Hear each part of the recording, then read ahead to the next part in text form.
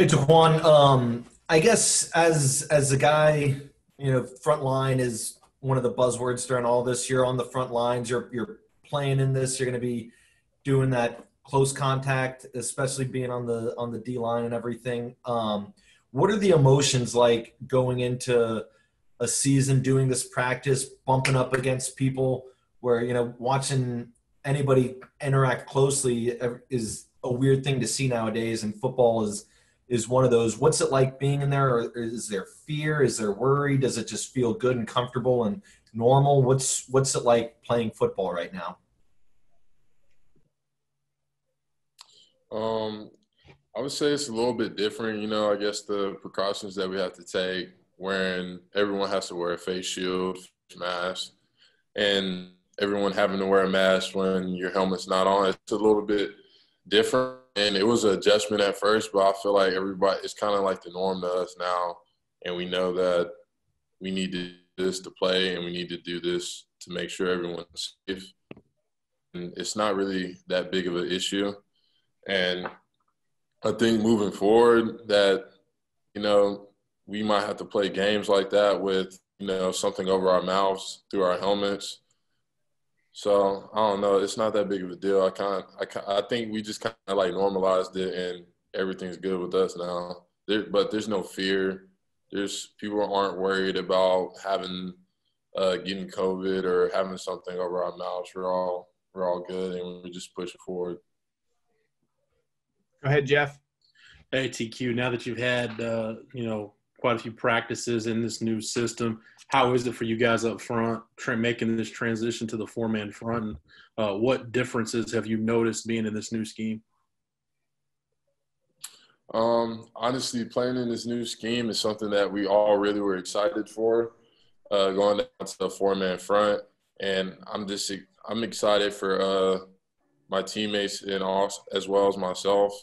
We get to, I guess, play on more edges, and I feel like we get to play more freely. And I feel like we're really gonna get to have the opportunity to, rush the passer more, get more penetration through the line, and make more plays. Danny, what do you have? Hey, TQ. You came in a few years ago as part of that first transition class that Tom signed, and for the most part, that 2017 class has stayed together. Now that you're a senior and I guess heading into your last year, what do you think you guys have been able to accomplish as part of that transition class and kind of setting the tone and the foundation of the Tom Herman team in Texas? I felt like when we first came in here, we were trying to establish a culture, and now that we've been here for almost 4 years now, I feel like it's been a transition. Even the freshmen that came in, they watched us, they seen how we practice, they seen how we work out, seen how we act around the building. I felt like as a 2017 class, we came in here and we've helped establish the culture, and throughout, all these years of these different classes rolling in.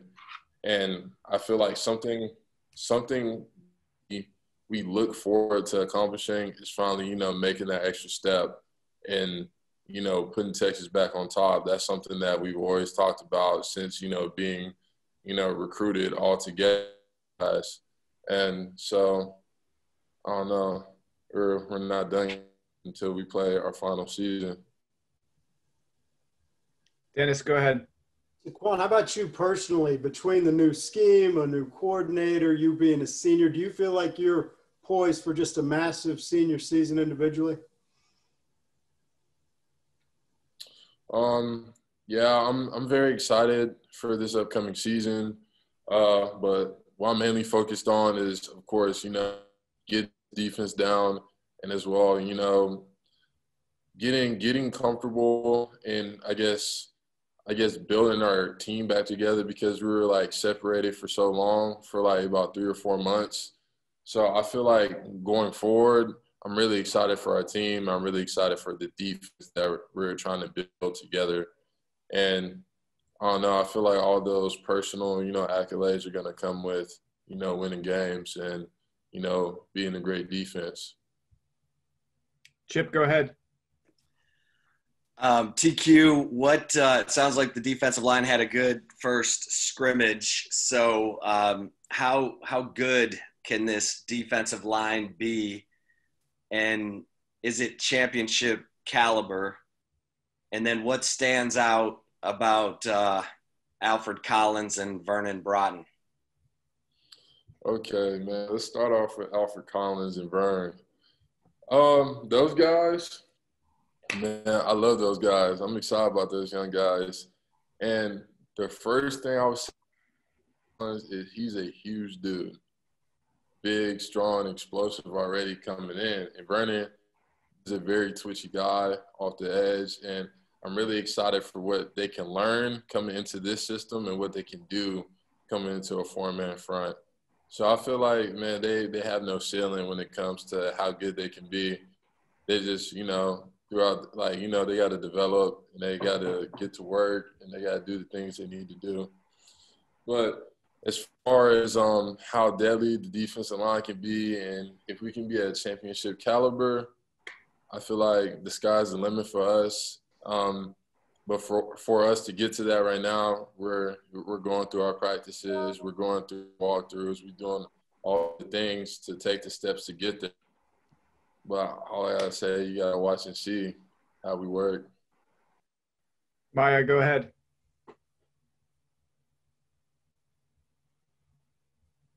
Maya, did you have a question?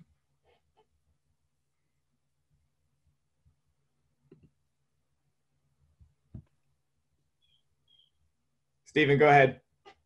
Oh, Marcus, I'm sorry.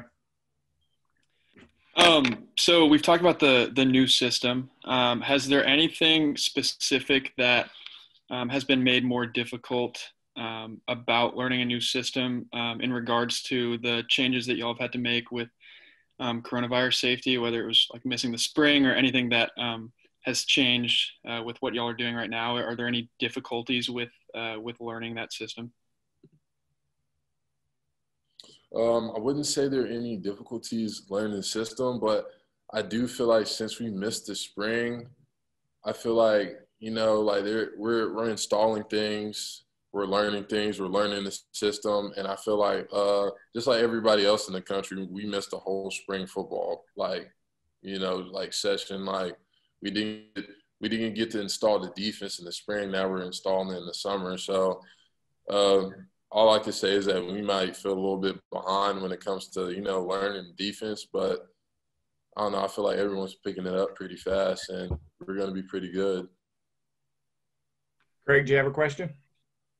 Yeah. TQ, you talked about Alfred and Vernon and how excited it was going to be to see these guys learn and pick up the system and all that kind of thing. Do you also now, as a senior, kind of see yourself in that, not only just a team leader type thing, but also technically in helping those guys, even with a new system coming in, helping those younger guys make the transition and adapt to what's expected of them? Yes. Any piece of information that they ask me or that I can give them, I give it to them all the time.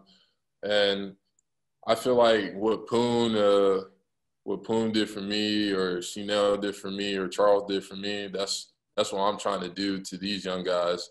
Just hand them out information that I picked up along the years from different people or from different coaches. So, yeah, I do see myself as, a leader amongst, like, the other leaders on the team. And I feel like being part of a leader is, of course, being a teacher as well, and just helping them along this process and making it easier for them is pretty important. Jeff, you're up. Yeah, Taquan, I know you've got four new, you got a new coordinator, but you got, four total new assistant coaches on that side of the ball. I know you're with Coach Hagan a lot, but just being on the practice field with, Coach Hagan, Coach Ash, Coach Valai, Coach Hutzler, what have those new coaches brought to the table just in terms of, I don't know if it's energy or juice every day? What kind of dynamic have those new coaches brought that's made practice different or just day-to-day different for you guys? Honestly, the whole group of new coaches, I was, of course, change is hard, especially when you've been used to something for years. And for them to come in and have the impact that they've had on us and how much fun that we have out there, I feel like bring the energy and the juice or whatever you want to call it every single day. And as players, we feed off of that, and we continue to get better. We continue to grow. We continue to get tighter as a defense. And these coaches definitely did come in and do that for us and help us with this process. So I feel like they bring the juice every day. They bring the energy. They bring knowledge. They're great coaches, great teachers. So I'm glad that they came. Danny, what do you have? TQ, kind of going off what Jeff was asking a couple minutes ago about new coaches, how is the relationship between, from what you've seen, Coach Hagan and Coach Giles been, and how is that working with all you guys having two, I know they coach kind of different guys, but having two guys coaching the defensive line? At first, I guess it was pretty weird, me always being used to being with Coach Giles, but we adjusted pretty fast, and I don't know, everything pretty much seems normal.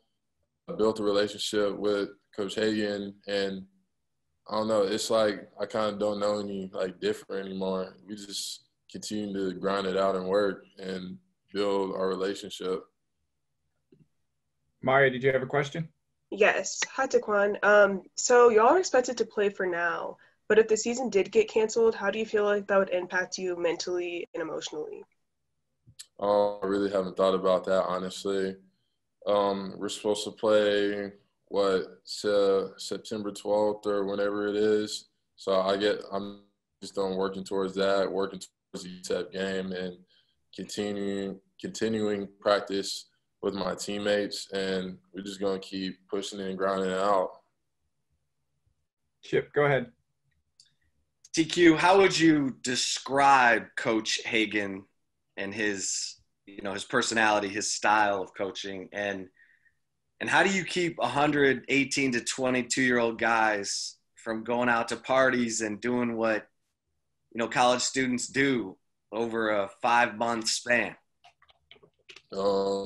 Speaking about Coach Hagan, great coach. He's I would say he's very detailed, and he has high expectations of us, and he pushes us on the daily. He pushes us the whole time during practice, and I feel like over this little period of time that he's made us so much better.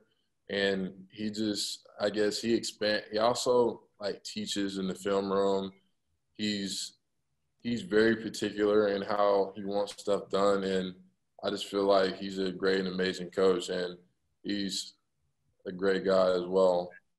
But when it comes to, trying to control, a whole bunch of young guys from not going out and partying, it's been emphasized over and over again by all our coaches, our leaders on the team, that the most disciplined team during the season will win, and the most disciplined team will have, take care of ourselves and not do stupid things, and to wear a mask in public and do all the right things that we should be doing to make sure not only that we be safe, but also that we can play.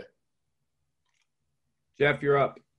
At TQ, you've in games you've gone against offensive linemen that have been, All-Americans and high draft picks, and a lot of that stuff is being said about Sam Cosmi this preseason. You've faced Sam a lot in practice in your 3 years. What do you think makes Sam, one, such a good player, but two, worthy of that kind of praise of being, an All-American type guy or a potential high draft pick?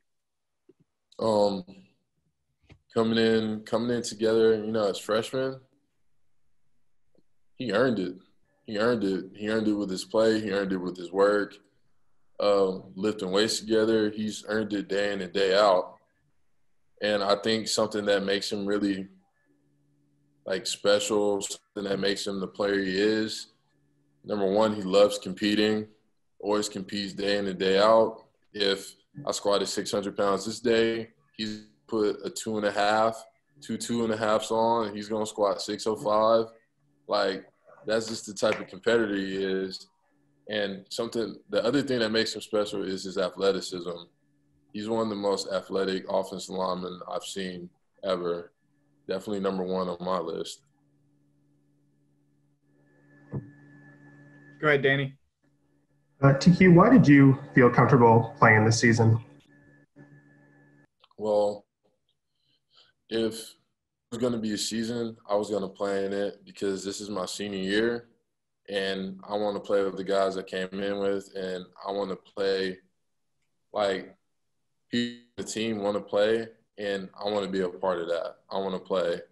I want to play with the guys. There's no way I could sit at home and watch, Texas Longhorns play and me not be a part of that. Dennis, go ahead. I don't know if you've had a chance to think about this, but is there any scenario that could unfold, whether the season's shortened or in the spring, where you either play in the spring or would come back for another senior year? I haven't really thought about that at all. I guess that's in the back of everyone's mind, but honestly, right now, I'm just taking it day by day. Practicing, lifting weights, doing everything I would do to prepare for the season because as the schedule says, we have a game coming up pretty soon in about 2 weeks. Chip, go ahead. TQ, I want to ask you about some of the young guys that you're going up against. What has stood out about Isaiah Hookfin, and what's stood out about Jake Majors? Starting with Isaiah. Isaiah, he's even when he came in as like a true freshman, he's always he was strong, big strong guy. He was working out with us, and I just noticed that straight off. He was a big strong guy, and going against him in practice, he's physical, he's strong, he's smart, and he has all the tools to be a great player. And with Jake, I haven't gone against Jake that much in practice, but Jake seems like he's going to develop into a great player. Sometimes in his pads, he looks like Shaq, Chris, go ahead. You got a question? Yeah. Taquan, you said you have that September 12th date with UTEP, and that's what you're working toward. You finally have a goal. How big of a relief was it when the Big 12 came out and said, we're sticking with football, here's the schedule, and they did all of that? And what was it like before then when you're seeing the Big Ten's calling it, the Pac-12 is calling it, these other conferences are saying we're not doing it? What was it like having that uncertainty, thinking that it might not happen, and then knowing you've got a target and a goal you're working toward in September 12th in UTEP? That's the light at the end of the tunnel. Personally for me, I'm always pretty goal oriented, and so always looking ahead, always looking to the next thing. And I guess when certain conferences were falling out, they were getting canceled, I wasn't too worried about it. Big 12 didn't come out with anything and say anything. So whatever that was scheduled for the day or planned for the day as a team, focus on the team stuff. Yeah, I try not to focus on things that I can't control. There's so many unknowns at this point in time in this world. There's so many uncontrollables. All I can worry about is what I can control. And what I can control is coming in every day, working with my team, trying to be a leader, and continuing to grind and get better as a player. Got time for one last one. Go ahead, Chip. TQ, what have you seen from Tavondre Sweat, and do you think Collins and Broughton can help you all this year? Talking about T Sweat, man, T Sweat, my little brother, and I love him to death. And seeing him work this summer and turn to a player he is, I'm really excited for him, and I'm excited for everyone to go out and watch him. That's all I really can say on that. And the two young guys, they definitely can help us. They're very talented.